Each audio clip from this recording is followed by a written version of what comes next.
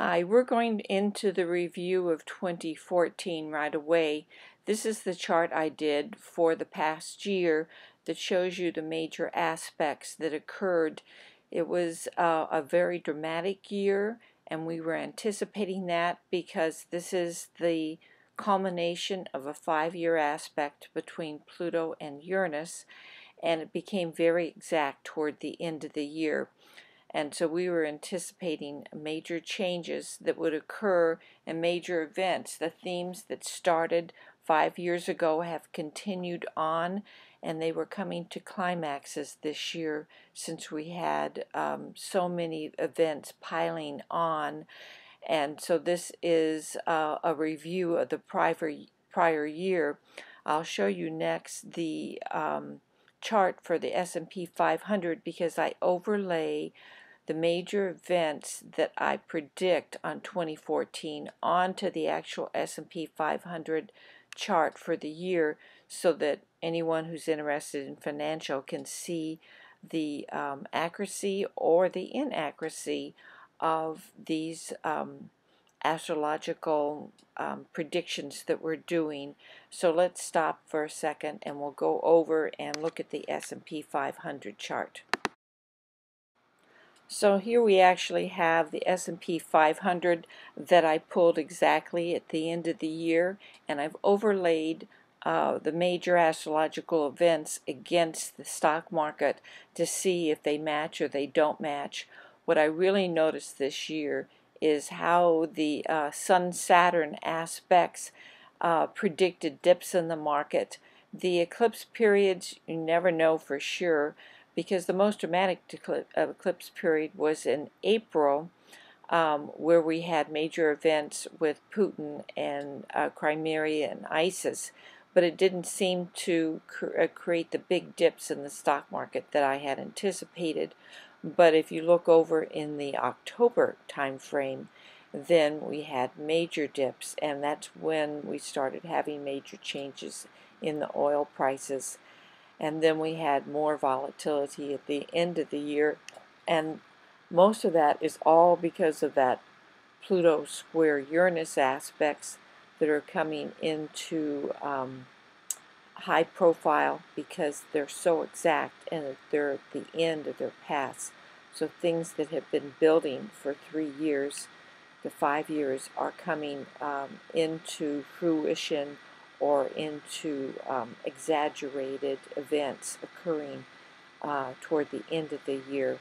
We see it in the market, but the market has been unbelievably resilient because of the Fed propping up the market and computerized trading. It really hasn't been a market that reflects the economy at all. So let's go look at the actual events through the year to see where the drama was. So we had the Winter Olympics in January, but right after it was Putin that invaded Crimea. And remember, this is a strategy about oil and trying to control his economy and keep the Eastern Bloc intact.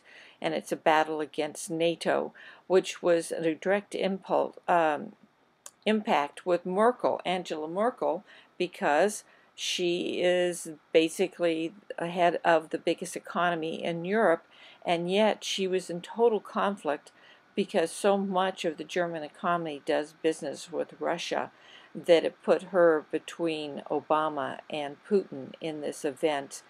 And then right into the middle of April, the major event that I had talked about with the eclipse, ISIS comes on board and starts attacking in Syria and in Iraq. And the U.S. and European nations get involved during this entire period of the eclipse in April. And then we go on. One of the major themes this year has been Saturn and Scorpio, and we have seen an increase of violence with women. This has gone on for about 2.5 years, and so we have seen the end of the Pistorius trial. We saw the culmination of the women that were captured in Africa, And then at the end of the year, we have the scandal, the sex scandal with Bill Cosby. But this has been a 2.5-year event, and it's coming to the end. And what we're seeing now is that Saturn, the ruler of laws and regulations, has moved into Sagittarius. And what's going to happen with that is that we will wind up seeing laws and major social changes that will occur because of Saturn going into Sagittarius, where we may see some legal action finally take place regarding violence against women. Come into the major theme of the year, which is that all the protests, all of the irritation that started with the 99% is coming back with the events of racial bias against people and the militarization of the police. We saw this in Ferguson this summer, but it didn't just stop there. It went all the way across the United States and across all the major cities, even to the point that the staffers in Congress did a walkout one afternoon. And then it spread all the way into Hong Kong because they're fighting the government trying to control their political process. And that went on for months and months and months. And we saw this across the world in various protests. And then we had the issue of Ebola spreading across the world, panicking the U.S. and the rest of Europe that we were going to wind up seeing it spread into our countries too.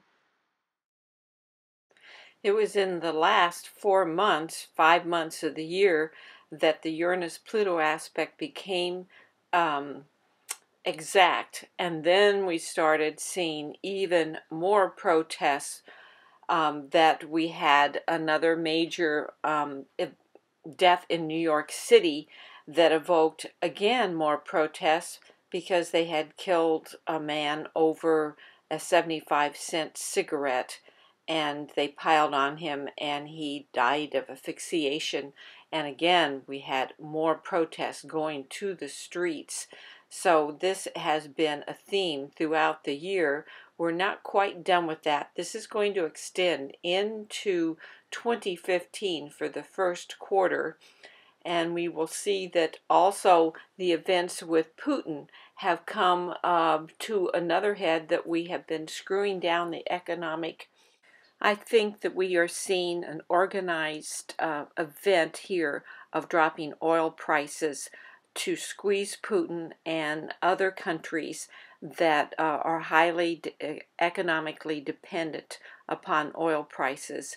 And we are going to see some major events in this first quarter of 2015 as these oil prices that have been dropping have major impacts on world economies. Here's a chart where you can see the impact of oil and needed oil prices that are required by various countries in the world. So we are going to see some major events in the first quarter of 2015 because of these drop in oil prices. Let's go on and look at 2015 now.